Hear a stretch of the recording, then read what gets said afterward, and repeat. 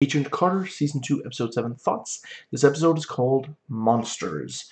Another episode I love. Spoilers throughout this video for everything MCU leading up to and including this episode, but not for anything MCU that came out after this episode first premiered.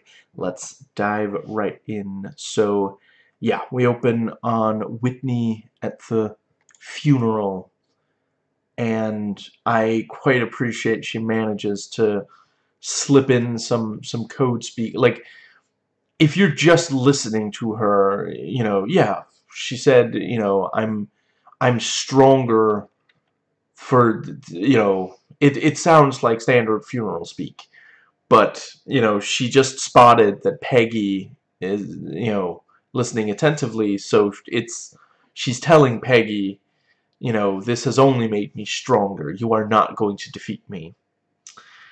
And let's see.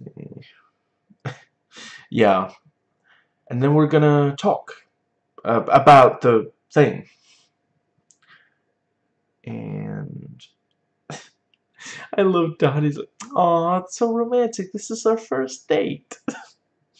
And, Vernon loves seeing Kurtwood Smith so intense and intimidating again. Like, he just, it's unreal how, like, just, yeah. He's so great. He's so, and yeah, this scene of him talking torture with Dottie is some of the best he's gotten to do on this show so far. Let's see, and yeah, the witch of your mother,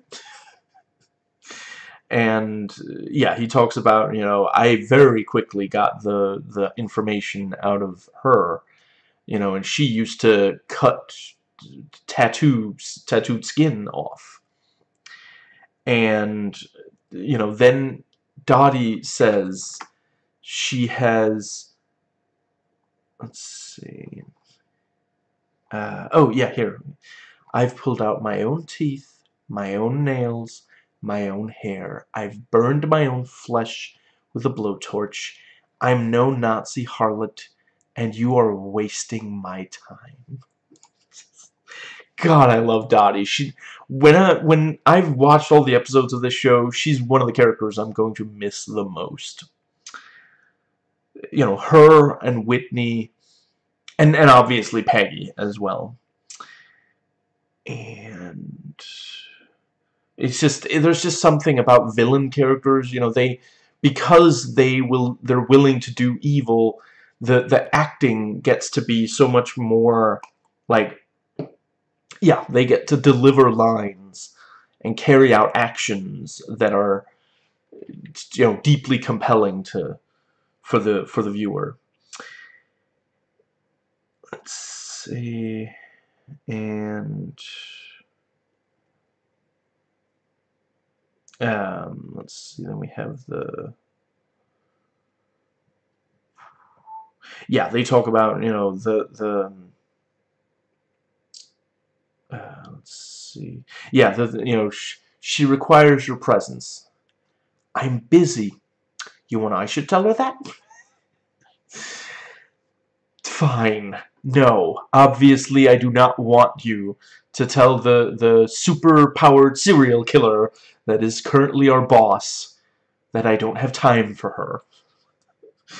And yeah, she talks about, she needs those rods. It's not enough for them to just make new ones. And yeah, Whitney goes to talk to Dottie, and she's like, I'm not in the movie world, but I think you might need something, some thicker makeup to cover that up. Just, wow.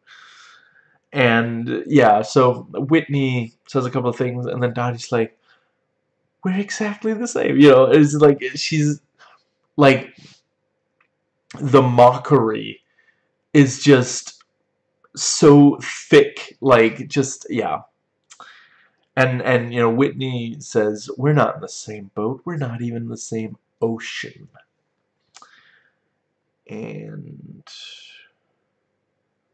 let's see.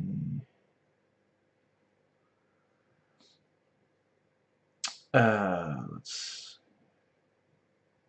yeah, and you know, she gets the information about the blood sample, and it's great that you know, we don't see exactly what transpires after that, and then later, you know, this is a trap. Yes, I know that. Not for you. You know, very clever. Yeah, she wanted to see about Dr. Wilkes with yeah, and then we have the, let's see, yeah, they you know, the experiment worked. They managed to get Dr. Wilkes back, and we have the kiss, and yeah, you know, that is like he said, that's been a long time coming. It's he has wanted. There's been, yeah, there's been sexual tension between them for a very long time, and let's see. Yeah, and yeah, Daniel speaks in code, you know, because Vernon Masters is right there, and he can't give away that he's talking to Peggy. There has been a theft on your watch. Don't be ridiculous. My watch is right. Oh my, Daddy! That's my headcanon now. She's constantly stealing people's wristwatches. Just because she can. Just to mess with them. And yeah, I appreciate, you know, yeah, Edwin is like, I mean, this is very conspicuous timing, and you know, and she's like, yeah, we're walking into a trap, obviously. And I love the smile on her face when she acknowledges this is definitely a trap. You know, she's excited about walking into this trap, which is not exactly the kind of reassurance that he was hoping for. And we see the jitterbug machine, which, yeah, let's see. Yeah, allow me to present the jitterbug, a non-lethal concussive device with a blast field of 170 degrees. How it couldn't spring for the other 190 degrees? Which, like, I mean, then you wouldn't be able to be near it, though. Anyway, let's see, and yeah, and I love, you know, at first it sounds, okay, yeah, okay, it's, you know, whatever, it doesn't sound like that big of a deal, and then he actually demonstrates it, and it's like a massive concussive blast, like, just, yeah. Let's see, and,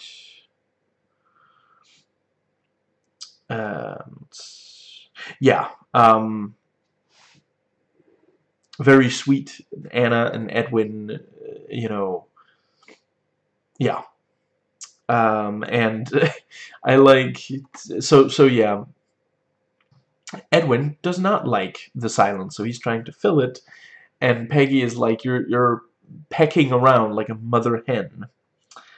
And yeah, talk about the love triangle, which, yeah, that is definitely, I'm not necessarily the biggest fan of them, but they have an audience, so I respect that. Stop right now. Thank you very much. And let's see. Yeah, I like, you know, who are you supposed to be? Oh, I'm just the distraction. And then Peggy comes in with a sucker punch. Aw, Peggy, is this a rescue? You know, you could just say thank you. You could say, I appreciate the attempt. You could say, good job. But no, of course, she just, yeah. And yeah, and we have the thing about, you know, careful, Peggy, if I get loose before you, there's no telling what I'll do. And yeah, the Anna and Jason, Dr. Jason talk about, Dr. Wilkes talk about the, yeah, the various problems and the wine. And I like the thing about, you know, oh, palladium core, which of course is what Tony ends up using. And yeah, just I love that Whitney is legitimately fascinated. You know, she walks in and she's like, "Oh, so you're working on this? Not bad." You know, there's a game recognizes game. You are just full of surprises. And yeah, like legitimately the this thing of the fact that, you know, yeah, she thought she would just be able to get back the thing, but he resists. And yeah, you know, she says, "Not gonna lie, that stings." And yeah, she talks about, you know, we could help each other, and points out, you know, marginalized people can become desperate, and that's, you know, he and Jane something, JS, were hired because the desperation. Let's see, and yeah, Daniel Souza is going to try to join, but you know, he's stopped and beaten. And Anna actually confronts. Holy crap, she is not. Yeah, that's legitimately badass. And yeah, Whitney shoots Anna, you know, in order to buy them some time. And let's see, we have the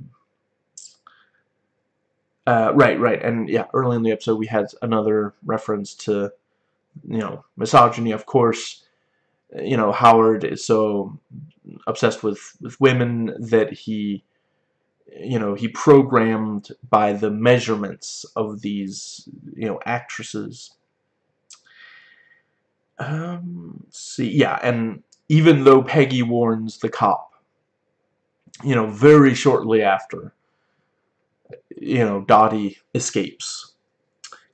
And yeah, great bit of, you know, yeah, Sousa and Vernon Masters talking, and it's very clear, you know, obviously Vernon arranged for the beating, and you know, he takes over the SSR, and yeah, at least for now, there's nothing Sousa can really do.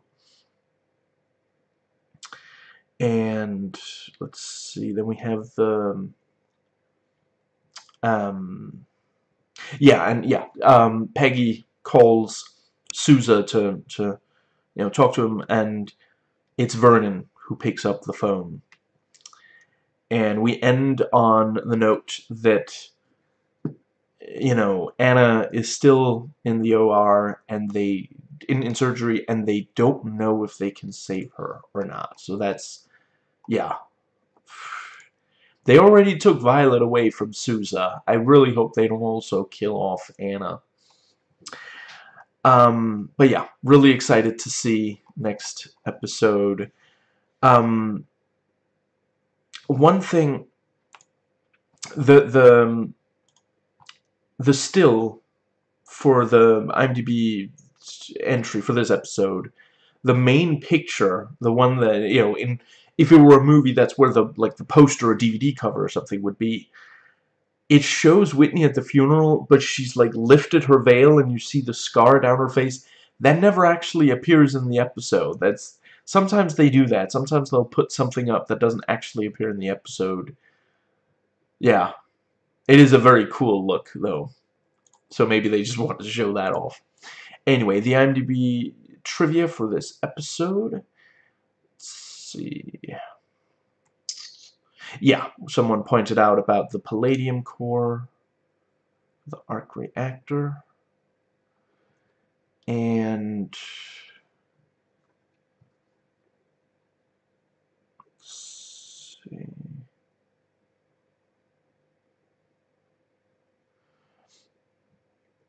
Let's. Oh, yeah. When Vernon Masters prepares to interrogate Dottie Underwood, he brags he tortured Ilse Koch, The Witch of Buchenwald. Koch is indeed a historical figure, wife of a Nazi concentration camp commander tried for war crimes who killed herself in custody in 1967. But at the time U.S. forces arrested her in 1945, she and her husband had long been removed from their posts, tried for corruption, and murdered by a German court. Her husband was executed shortly before the end of the war. Koch was no doubt a sadistic person, but never involved in decision-making, management, etc., so there was very little useful information Vernon Masters could have extracted from her. Let's see. And oh, Peggy Carter states Dottie is in the Santa Clarita Valley near a place called Newhall. Disney's Golden Oak Ranch is located in Newhall in Santa Clarita. And that is it. So, I should be able to do an episode tomorrow.